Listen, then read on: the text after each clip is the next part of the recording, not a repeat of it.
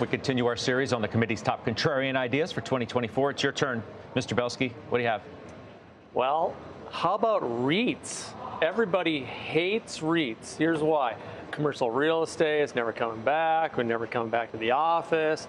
Interest rates are going to be high forever. And given the fact of what rates did last year and everyone's selling high yield, remember the month of October, these stocks just got crushed. So guess what? We want to take the other way, right? We want to take the other way. We want to buy REITs and find REITs in very specific stock picking like Boston Properties. We added to our several portfolios December 1st. It's up 25% since then. We've owned Prologis, PLD, for several years. It's an industrial REIT.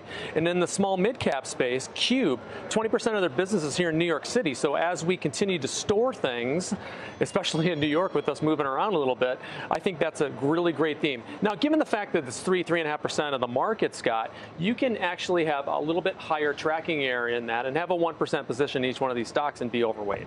That's why we like it.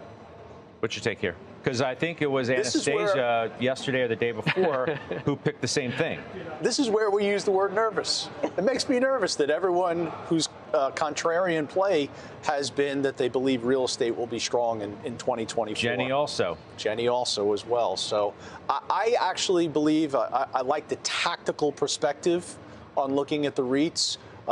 Obviously, things associated with apartment buildings and commercial real estate, there's going to be some difficulty.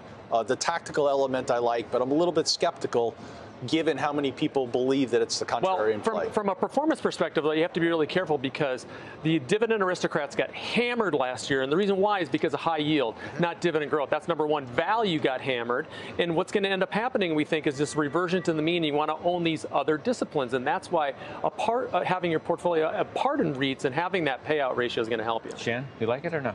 Yeah, I mean, I think that there's, lower cost of capital, and I think if you're looking at REITs specifically, Brian makes a great point in that there's not a lot of office when you're looking to buy REITs in the U.S. market, and so that's an overhang that's probably overstated even last year with the higher cost of capital and expected higher defaults. Let's be clear too, not all REITs are created equal. Mall REITs, office REITs, like Jenny's got like medical building REITs, things data like centers, that. You have to be, yes, your warehouses and things like that. Right, like a technology. Think about how important technology REITs are going to be going forward in terms of increasing technology. Think of industrials as well. We're going to store all of this stuff.